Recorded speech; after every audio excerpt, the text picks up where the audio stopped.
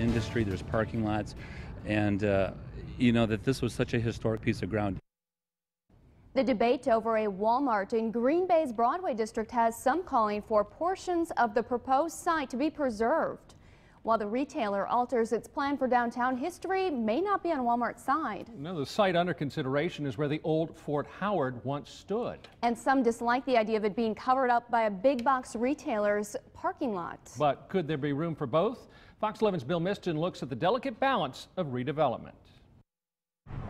A plaque roughly marks the area where Fort Howard once stood. Not far away, spray paint marks the suspected location of the early 19th century fort's southeast corner. And beyond that, over the railroad tracks and a parking lot to the northwest, a Walmart could soon be a part of the horizon. Last month, Walmart unveiled its proposed idea for this property: build a 150,000 square foot, one-story store and have about 640 parking spaces coming up to about this area. And it's where those proposed parking spaces would go that isn't sitting well with some. Once it's gone, it's gone. Jeff Gialdini is a local real estate agent with a fondness for history. Gialdini isn't against development. He just wants to see as much of the Fort Howard location preserved for educational green space as possible. Well, I don't like the idea that there'd be a parking lot going over the Fort Howard grounds.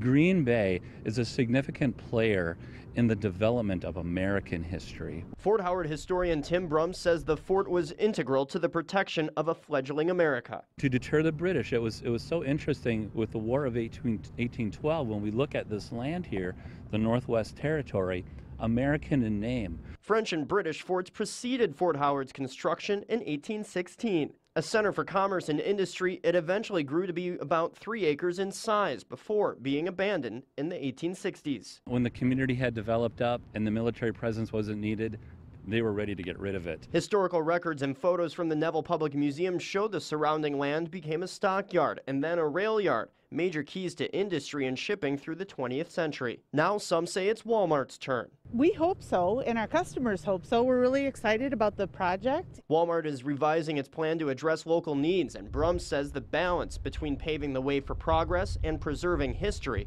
will be a delicate one. In Green Bay, Bill Miston, Fox 11 News.